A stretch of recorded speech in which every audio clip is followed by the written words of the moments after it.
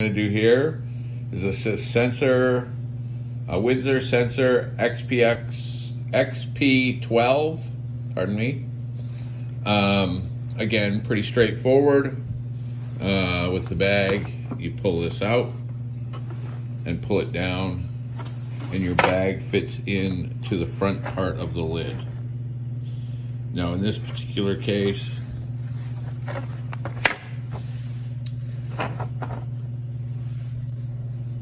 these two pins right here on the side are what frees the bag up from pulling it out. It's not totally full, so I'll reuse it again. It's pretty straightforward. Slides back into place and clicks in. Now your bag is locked into place. Put it back with your bottom in first.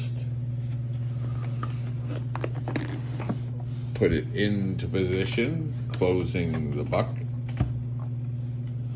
and then pushing down the knob and locking it all into place.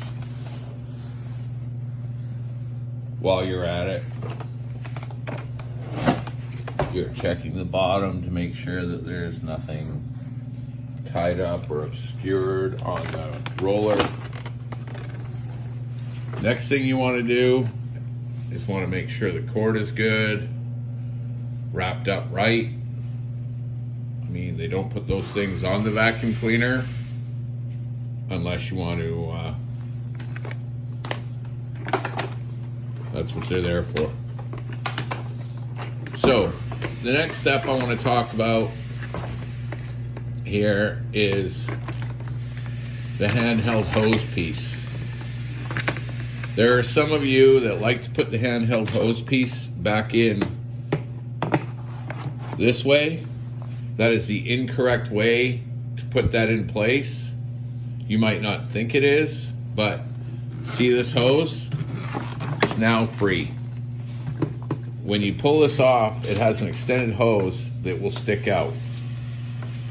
When you put this back in place and lock it into place properly, over that little hook there, it releases that, and the hose will slide back into place and roll all up and work properly. If you leave the hose laying out and it sits down like this, chances are heavy objects are going to get stuck in there and you will start to clog up your vacuum cleaner. Again, make sure the cord is wound up and put back properly every time.